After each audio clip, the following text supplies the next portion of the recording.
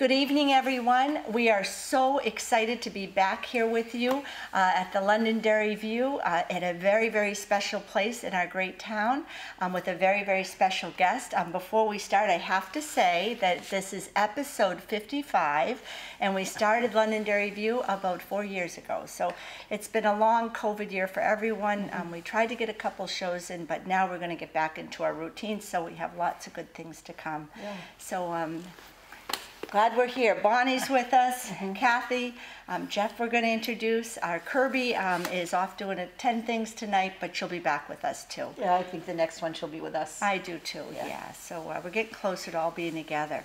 So I wonder if you can tell, before we say anything, where we are in this beautiful museum that is located right here in Londonderry. It's the Aviation Museum of New Hampshire, and it's located right on the border of Londonderry and then the Manchester airport. And we have Jeff with us tonight, Jeff Rappis. Jeff oversees everything here at the museum.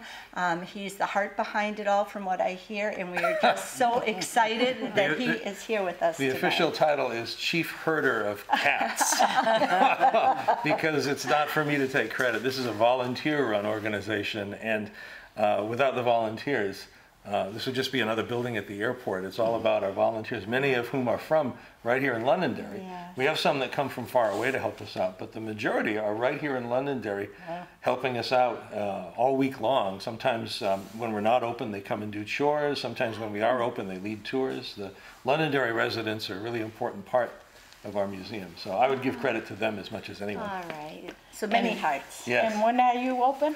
When are we open? Well, that's a good question. We are, because we're volunteer oriented, our schedule is geared toward people's sort of hours in the off time. And so our hours, we're Friday, Saturday, and Sunday. And we're not open Monday through Thursday, but Friday from 10 to 4 and Saturday from 10 to 4. And then Sundays from 1 to 4. So that's when we're open to the public. But we do have many times where we're open extra hours. Around Christmas, we do what I like to think of as a fantastic holiday display of toy airplanes and model aircraft. And we are open for extra hours, including at night sometimes, for people to come. If they're out looking at the lights, they can come see our planes. And then, for instance, this week that we're taping this, it's school vacation week in New Hampshire, so we'll be open on Thursday for families to come here of this school vacation week. Yes, because we are really trying to be as kid-friendly as we can, and so it gives people an option on vacation week to come here and enjoy what we have on a Thursday when families are sometimes looking for things to do. And especially for Londonderry residents, we're just a great place to come. We have different exhibits all through the year, and if you become a member, you can just come in whenever you like and you don't have to worry about paying admission. So that's a good deal. And if you're a member, you also get to do things like we have a wonderful library we call the Slessor Aviation Lending Library. It's named after one of our benefactors, Gene Slessor. And we have over 1,000 aviation books. And these are specialty books that people who love planes would just be crazy to see and want to take. So we made it into a lending library, and members can come here and borrow up to 3 books for 30 days, take them home, spend some time with them, get to know them. Please bring them back. And that's another thing you get to do if you're a member here. That's a good idea. Yeah, we're like an extra library you have here right in Londonderry, but it's all about aviation. So and we've got biographies, we've got wonderful kids novels from the 1940s and 50s when there was a real magic about aviation. That's true too. And you can really get a sense of what people felt was special about the world of flight in those years that are long gone by now. So it takes you really back to this more innocent age where it was still a magical thing to see an airplane in your community or flying overhead. It's, it's truly a hidden treasure right here in Londonderry, and I think people forget that these treasures are here for us and for all of the school-age children, the seniors, for all of us, but also when you have visitors from out of town. A wonderful volunteer here, Lois Dragowski, had reminded me that it's here, and she volunteers quite a lot. We had been teachers together, and we had company coming from Rochester, New York, with little ones, 9 and 5, and it's like, what better could we do than come to the Aviation Aviation Museum, and we did, and they were just mystified. You know, their parents were, we were. I mean, there are so many treasures, and what I love is that it's contained. Like, I don't have to walk to Wings, and there's so much happening right here, the mystery of it all. Yeah. And you'd be shocked when you walk around. You know, there's really just more than you could ever guess in this building, and the lights and the excitement and the energy. So, you know, bring your guests from all over the country, all over the world. Especially They if won't they be fly in disappointed. right here. Oh, I mean, my we could see goodness. one of the runways right outside Yes. down here. Oh, So, my gosh. You Well, know? we do try to pack a lot into our space. We're not as big as some other museums, but we have so much to do here in terms of telling stories about aviation in New Hampshire and about getting young people, especially, I think, to sort of feel a sense of magic about flight, which is often the first step toward making it a career, going into aviation, whether it's a pilot or air traffic controller or mechanics or going to aerospace engineering. A lot of that happens at that time in childhood where you do get that model plane under the Christmas tree, and it starts something that becomes a lifelong love affair. And we're all about trying to get that going here. And so we're really pleased to be named, just last month, we were named the best place to take kids in southern New Hampshire by the Hippo Press Readers Poll, which is an actual poll of just people writing in what they think is good about the best restaurants and the best hair salons. And we got named best place to take kids right here in Londonderry. That's, And that's up against, Yeah. well, there's some fantastic places in New Hampshire that have always been great for kids. There's the Sea Science Center, there's the Children's Museum out in Dover. And for us to be in that category and to be recognized as the best place to take kids is a real credit. Again, it's the volunteers that come here and make it happen that have given us the chance to shine like that. And I think it's a good way for Londonderry to introduce itself to really people. is. This is what we do in Londonderry. We have Right. we have the best place to take kids in New We Hampshire, do. right here in Londonderry. You're right. There's a lot to be proud of here. Yeah. And with your volunteers too, like you think that, you know, we tend to think volunteers here would be all seniors, you know, people our age and above, and but they're not. When we came through, a wonderful young man named Matt, an engineer, just had, you know, his first daughter, and he just excited. It was just so exciting for all of us. And he does this once a month, I think he said, on Sundays. And he wasn't a pilot. He just had such an interest in the museum and flight, and you know what, And that's just what wonderful. you need. Somebody's got the passion. Yeah, Yes, yeah, that's absolutely. Yeah, there's Definitely that, there's no requirement to be a volunteer here other than if you hear a loud noise out on the field and you look to see what it is, then you're one of us. And that's all you need. And we do try to be welcoming. So for instance, Lois, your friend, doesn't have a background in aviation necessarily. I think we've all flown on a plane at this point, so we're all veterans of aviation one way or another. But in Lois's case, she's a retired math teacher. Yes. And she's involved with the Grant State Ambassadors, and so she's always made volunteering a big part of her life. And just through some connections, she felt she wanted to check out this odd museum that she hadn't learned about before, and it turned out to be something she really felt was worth her time. And we're so grateful that people, even if they're not a career aviation person, can come here and help us continue to build our museum as a place to welcome guests and visitors from really all around the world. You mentioned we get people, probably every week we get someone from as far away as Europe or Australia. That a lot of times you get people coming through the airport on business or on layover, and the fixed-based operator, Signature Flight Service, is just a little ways up the road. And so if people are here waiting for their jet or something, they often say, go down and check out the Aviation Museum. And so we get people coming here because they have time to kill, but what a surprise to find this Very much so. this visitor place right down the road from where you're waiting there. And we love welcoming people in because the fact that they're surprised is a terrific way to get started. Oh my God. Because there's a lot of energy with that, and we can get them in here and pretty much keep them surprised as they go around and introduce them to what we do here.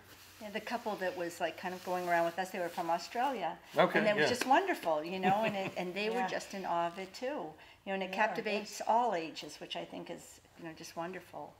Yeah, well, we like to think that we appeal to kids and the young at heart. Yes. And that could be anybody. And I don't know if the camera captures it, but we're sitting under a collection of large-scale model planes.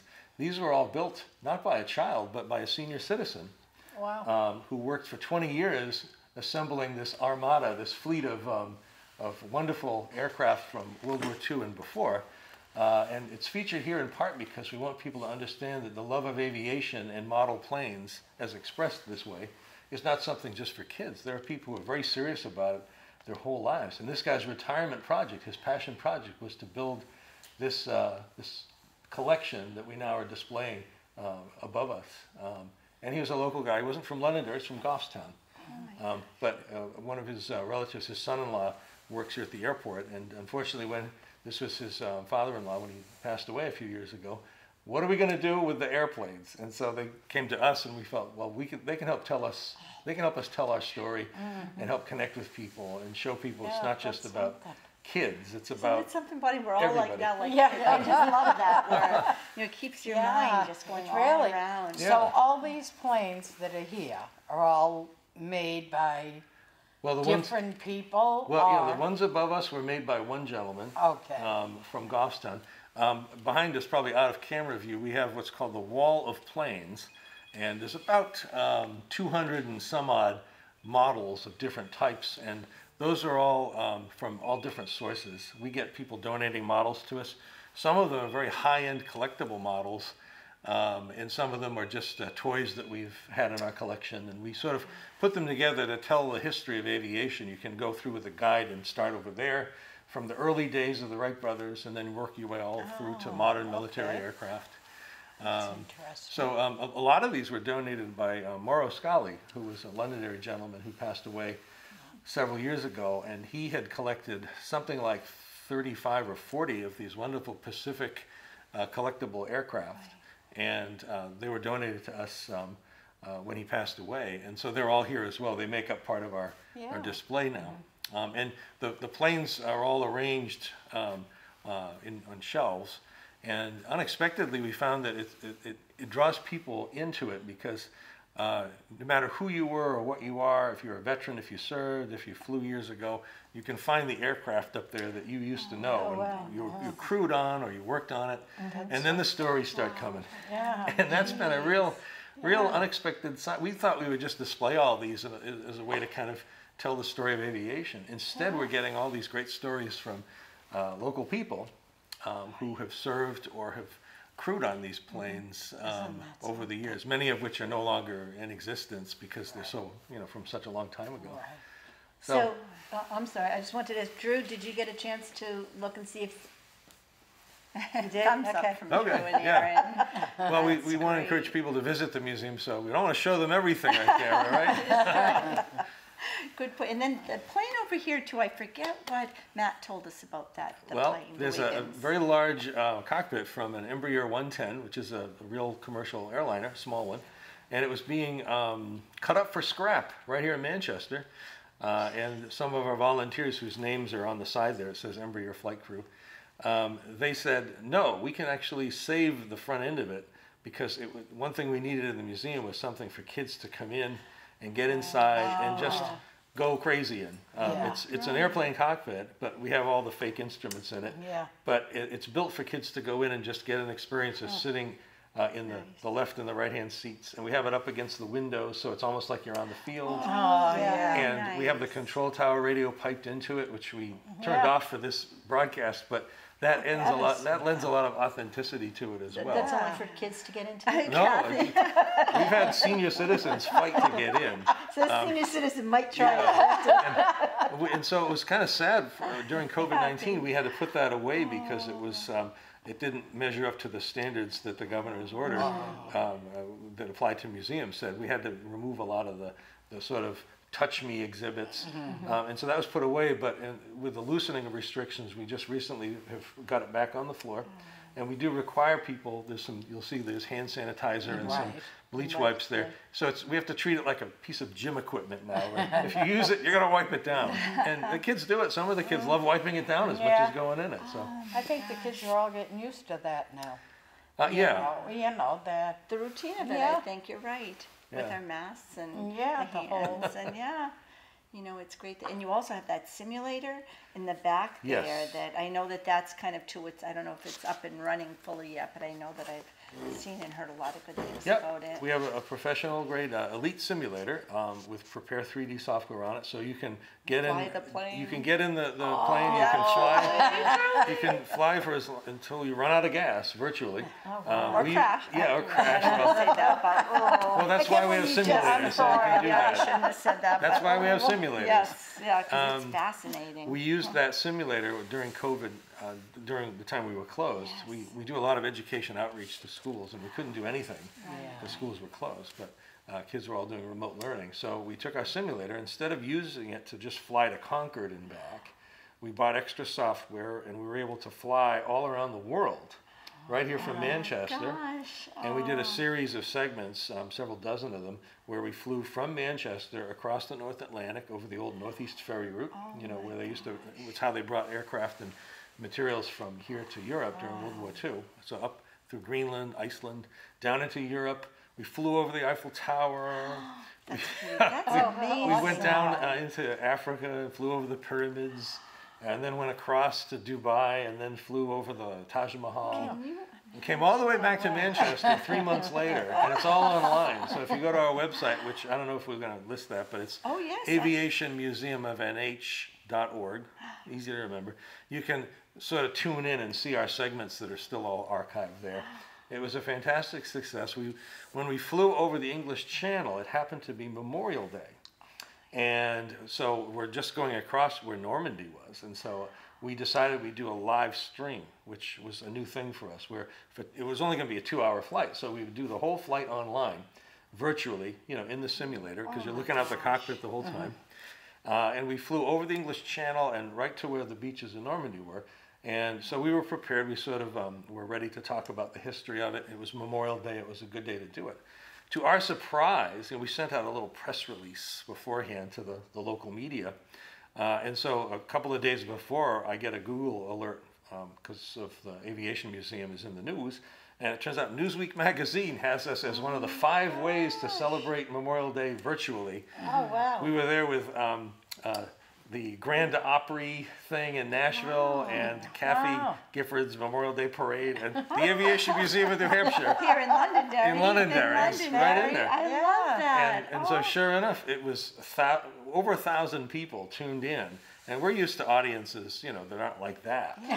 So that was a real chance for us to sort of reach a lot of people. And we had comments from people literally all around the world who somehow found out about it. That's people amazing. from France, people from other places. Imagine your grandkids, Bonnie, and all, right? New grandbaby, I mean, it's like, wow, that's exciting, Well, though. it's an example of how we never would have done that if it hadn't been for the pandemic. Right, So talk about lemons into lemonade. Yeah. We've been drinking a lot of lemonade here lately because we've been trying to use the pandemic as a way to almost look at everything. We're doing a strategic planning process now and see what it is we want to be, both now and when we come out of this, and what we can do best and what our strengths are. So it's been kind of an interesting challenge.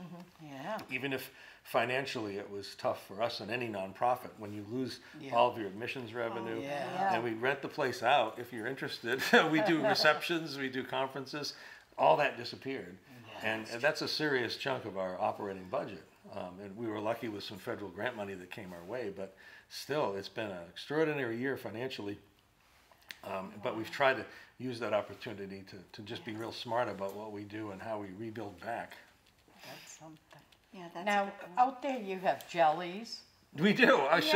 Now, what is that all about? What's that all How does about? that fit in? Well, I can tell you just generally, we are like any museum. And if you go to the Museum of Fine Arts in Boston, I went to they had a Henri Matisse in Paris exhibit that was like a temporary exhibit before the pandemic. And I went down there, paid my $25 to go in the museum. And I went downstairs, and there's the Matisse exhibit.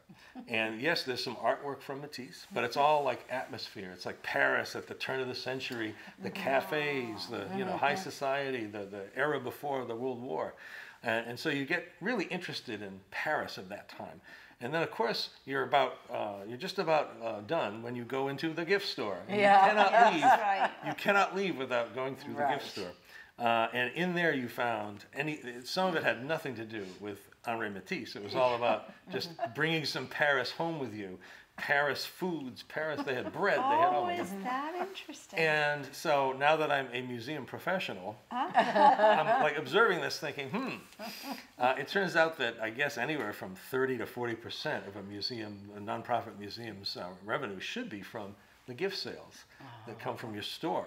It's just, people do want to buy things, and so don't make it difficult for them. And in fact, Right. come up with things that make it worth their time to come here. Yeah. So if all we had in our store, which is Which over is a there, great by the little way, store. if It all is. we had were things from some catalog that anyone could buy anywhere, it doesn't kind of create a lot of excitement. So prior to this, when I was involved with Hippo Press, the company that I helped start, I was doing a lot of work with wholesale food distribution, working with Made in New Hampshire people who Right. create jams and jellies right. and Yeah. mustards. And I thought, they do a great job. Wouldn't it be great if we could bring some custom-made products into our store and somehow package them so they'd fit our mission of trying to educate people about New Hampshire? So the jams and jellies you saw out front, we have 5 of them, and each one of them are flavors named after a New Hampshire aviation pioneer whose story we try to okay. tell here That's in a the good museum. question, Bon. Oh, Yeah. I didn't realize that. Yeah, so there's 5 flavors. One of them is Bernice Blake Blueberry. That's Yep, the one we that's picked the one up. we Yeah. picked Yeah. So who's Bernice Blake? She was the first female commercial pilot in the state of New Hampshire. Oh, my And she got her goodness. license right here in Manchester in 1929. And she got a commercial license a little bit later. And on the 90th anniversary of that, which was a year or 2 ago, we celebrated Bernice Blake by doing a whole program about her achievements in her career, because she was friends with Amelia Earhart. They helped start something called the my 99s, goodness. which exists to this day. It's an organization and fraternity of, or sorority of female pilots all around the world. And it turns out, if her name sounds familiar, it's because she was the same family that started the Blake's Creamery Oh, in on the Manchester, west side, it which used- is, yeah. and it's now Blake's Restaurant that everyone Yes. knows. So when we had our program, of course, I invited them all in and said, if Right. you want to bring in some ice cream, we'd really appreciate it. And they were so kind to bring in all this ice cream. I found out early, if you want to fill the museum, free ice cream is a terrific way of doing it. And so that kind of sealed the deal with me. I knew food is something we can do something with here. So Yeah. if you get Bernice Blake Blueberry, so you get a great. jar of jam, but you also have a little inscription that says what she did and why she's important, and her photo is on it as well. Yeah. So you can get Bernice Blake Blueberry. You can get Thaddeus Lowe Multiberry. He was a famous balloonist, well, long before the they Wright have the brothers. balloon up Yeah, there. you might even see him in Canada Yeah. back there. He was a New Hampshire guy who brought ballooning to the Civil War. Abraham Lincoln hired him to help the Union Army spy on the rebels from balloons. And he went down in aviation history for being the first guy to do that with balloons. He was the first, he was called Chief Aeronaut of the Union Army in the 1860s. This is before powered flight. Wow, So that's he's a New Hampshire story that's like really surprising when you learn about it. So he's got his own jam. Very good. As he should. I think so, yeah. Yeah, Goodness, that's, boy. So I knew it they had great- to be That was tied a- into yes, somehow. Yeah, I just should say the jams are made by Sue Stretch of Laurel Hill Jams in Bedford. They are always voted best in New Hampshire by New Hampshire Magazine and all that. And she was kind enough to let us sort of relabel them for our purposes. So thanks to Oh, her. is that nice? For the mustards, there's a company called Blackwater Mustards in Kentucky, and he makes this. It's sort of a high-end gourmet mustards, and we're gonna fun. when we teach kids about the science of flight, one of the first things you talk about is the 4 forces of flight: lift and drag and so on. So we're creating a line of 4 mustards, each for one of the forces of flight. And so it'll be one way for kids, if they can't remember the 4 forces of flight, maybe the mustards will help them. That's very good, yes. So, Association. yeah, if we can take our mission and extend it to things that Yeah. may not involve airplanes but make people happy, then that's a recipe for a gift store that I Yeah. think will help us Oh, that is fulfill our mission wonderful. and make some money. Yeah. And I want you to tell us too about the gala and all the great events that are coming up. You have some great things Sure. ahead. Yeah, I'll speak of the gala just because that is our one big event every year. We do, it's essentially a fundraising gala. It's a party, it's a celebration of all we've accomplished and what we want to do going forward. This year happens to be our 25th anniversary. Actually, last year was, but we missed that because of COVID, so we're calling our 25th anniversary this year. But it's primarily a fundraiser. We do raise a good portion of our education funding from that one event. And so if people can attend, it's a great time. It's a lot of fun, but you'll also be supporting the education outreach that we are doing to try to reach young kids early enough for them to get serious about science and math. But you can't just show up at the airport and be a pilot. You need to go through a lot of training. And I think it really helps if kids understand that early on. That's part of our mission, is to get kids to focus and know why they're sitting in the classroom and where they're going to go with it. So if we have someone come into a classroom who is a pilot or an air traffic controller or a retired Navy crewman, that makes it real for them. And the gala is our way of funding all of that, buying the supplies and getting all of the equipment we need. We're going to be doing more distance learning, so that doesn't come free. We have to buy some new equipment for that. So it's Friday, October 1st. We're just getting word out with a save the date postcard to everybody in the next month or so.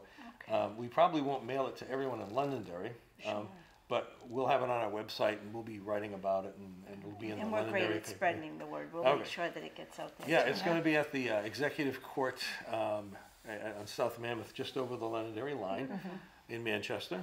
And it's going to be from 5:30 to 9:30. And I can say what you're going to have. We're rolling the dice on this, but we're assuming that restrictions will be loosened by then.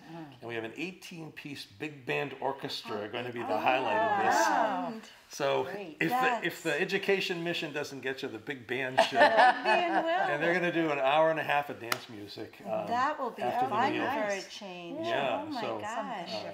It should be a great night, a great Friday night, when I hope we'll be looking in the rearview mirror at COVID and ready to party. Oh, that sounds wonderful. Great venue, backyard brewery, the executive. I mean, that's wonderful. All kinds of good things. That will be. And you do also have the classroom out here too, where you bring students in and they actually build a glider. They build an airplane, don't they, Jeff? I know that it was amazing to see. Our education outreach takes many forms, and in the last 2 years, a really big chunk of it has been a program that we do in partnership with the Manchester School of Technology, which is right next to Memorial High School here in South Manchester. It's a school that those of us who've been around a while might have used to call the VOTech. It's where the auto shop is. And culinary. Yeah, all of that's in there. And now they're building a plane. We have worked with them on a partnership where students in their manufacturing and engineering program are building an airplane. It's a kit-based airplane. That's available from a company called Vans Aircraft in Oregon. It's very well known. And their aircraft are designed to be put together by like a retired pilot who might want to build his own plane as a project. You know, and it takes 6 or 7 years for you to do it because there's 15,000 rivets. But you can do it step by step on your own. Instead, we're having a team of about 20 students, helped by about a dozen volunteers from our community, work on building one of the planes. What we thought would be 1 school year, but COVID stopped that, so it's taken us 2 years. We're almost done the first plane. It's a real plane. It's not a rubber band model. This is a real aircraft. It's it flies? 2-seat. Well, it will fly. It will fly. It's a 2-seat. It's a Vans RV-12 IS, which is a 2-seat light sport aircraft, and it's all metal. Hence all the rivets. And it'll be based here in Manchester, and the kids will finish building it, we hope, sometime between now and midsummer. And when we can get it flying, which involves a lot of FAA certification and all that, the plane will be sold on the open market. There's a real strong market for this type of plane because it's a good aircraft. People just don't want to have to build it themselves. So you can sell it to people who want a Vans RV-12. And all of that money will be used to buy the next kit. The next kit. And you wind up with a self-sustaining assembly line. Didn't cost the taxpayers of Manchester a dime. The school was so supportive of it, they went and got grant money to build a workshop hangar next to the school. So we're not in borrowed equipment bays anymore. Got our own space. The kids are really into it. And it's one of these programs that brings together business because it costs, we've had to raise $350,000 for this. And we're almost there. We're at 330 something. But over 2 years, we've really been successful at finding businesses. A good example is Wirebelt right here on Harvey Road. David Greer and his employees have been incredibly supportive of this. even though they don't build airplanes at Wirebelt, they do a lot of metalworking, and they understand the value of the hands-on experience these students are getting in workforce development. So the business community, the volunteer community, we have people with 5 or 6 decades of experience in the workshop with these kids. And as good as the public school teachers are over there, what a great thing to have these people who are not teachers, but are just experienced people in this field. Experts. Yeah, being like, they're not their authority figure, they're like their uncle or aunt who works on planes. And you get a kind of bonding going on, or almost an apprenticeship thing going on that really helps the public school connect with these kids. Wow, that's something. And then it helps the school itself, because as of next year, the school will have an official aviation program. Oh my gosh. Kids will be able to get credits that can be applied toward programs at SNU and other places. So, Probably the only one in New Hampshire, would it be? no, there's one up in North Conway that's Oh, I pretty forgot, far right, along at Kennett yeah. High School, and there's several others that are kind of looking at what we're Dabbling doing. in it, dabbling in it. Yeah, well, we always thought this was sort of a proof of concept project, and we were glad to do it in Manchester because you can't find a more troubled school district than Manchester, with all the pressures that they go through as a big city school district. And we felt if we can make it work there, then really any school district should be able to decide they grow can do with this. it. And I should point out that it's open to Londonderry students, because Londonderry does send students to the MST Right. because it's a regional career That's right, too. school. And I don't know how many, but I think we have at least a couple students from Londonderry working on this plane. And that can change depending on from year to year how many students want to join in. But it is part of Londonderry's program That's exciting. because they send their kids up to this Yeah, school. it's wonderful. That's something. And everyone working together. Yeah. That's, boy. It's that one other thing that you have a wing over there, and I'm not sure if I'm calling it, but Yeah. it's just fascinating because you can actually see how a wing of an airplane was put together and how simplistic and how very thin it is. I mean, it's very delicate, and not all of them, of course, but it's just so fascinating that you can go over and actually look and get close to it and see internally how it looks, you know? Yeah, It's well, a lot of great things. What we've tried to do here is to recreate what would have been the experience maybe a couple generations ago, where if a kid loved aviation, like Alan Shepard from Derry, as a Right, young boy, yeah. teenager, would ride his bike to this airport in the 1930s, watch the planes coming in and out, right? And if you were at all friendly with the pilots, they'd get you in and they'd sweep out the hangar and do all the chores, and maybe you'd be able to bum a ride. And Alan Shepard did just that, and it launched him on a career that took him to the moon, in 1971. Now today, if a kid tried to do that, they get arrested. You can't, there's fences, there's glass everywhere. And so for some time now, young people, their exposure to aviation has made it almost just an inconvenience, if it's anything. You got to take off your shoes. You got to put away your device. You got to do this. You can't do that. You got to sit here. Put that belt on. Do what I tell you. Where's the magic in that? It's like, and so when kids come here, we want them to be able to get right up close to our experimental biplane. You can come and tap the wings in here. It sounds like a drum. Ready? Listen. Sounds like the Indians are on the warpath. And, you know, kids otherwise don't get close to it. It's like a work of sculpture, isn't it? It's some weird shaped thing. Yeah. And to come up to close to it and touch it is what sometimes gets the interest going. And just what you said, to see inside the wing that's back there is an antique biplane that was one of the first planes built in New Hampshire. And you can see the craftsmanship of the woodworking that had to go in, because then as now, it had to be as light as possible for it to be able to fly efficiently. And so there's a lot of, I guess you could say, cutting edge technology for the 1920s in shaping the wings and the ribs and the elements inside that before you stretch the fabric over it. That's the thing, the stretching of the fabric. Yeah. It's just shocking that that's how, and then you're up in the air and you're flying. Yeah. You know, it's just Yeah, amazing. it's like to a see. super like home craft project in different it stages. really There's is. fabrics, there's woodworking, Yeah, there's just- small engines. You know, it's a lot of different disciplines that go into creating a machine that will fly through the air under its own power. No, just Wow. yeah, my gosh. But is there anything else that we? Are we on our 5 minutes here? And were you giving me that signal? Yeah. It's like it's so exciting. But I'm to just learn getting about. started. I know, that's what I think we need. And part 2 next Wednesday. But Jeff, that's the thing, and that's the energy in this museum. I mean, you will not be disappointed. Bring everyone you can and enjoy it. Thank you. And so thank you for being with us. I mean, Yes, this was. thank you.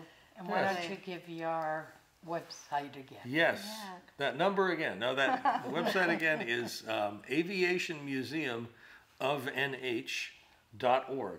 So it's just our name, Aviation Museum of NH.org. And you'll get to a website that will give you a lot of the info that we've covered here and a lot more about what's coming up and what we've been doing and pictures and everything else. Well, Boy. thank you so much. Yeah. It was It was very very interesting. interesting. Oh my Yeah. gosh, thank you. And now you've got a new place to bring your grandsons when they come Yeah, over, right? yeah, Oh my goodness. I know it. But no, thank you very much, and thank you to everyone out there. You're gonna love this show tonight. It's really been good, so thank you. Very Thanks very much. Thanks so much. Thank you. Good night. Good night.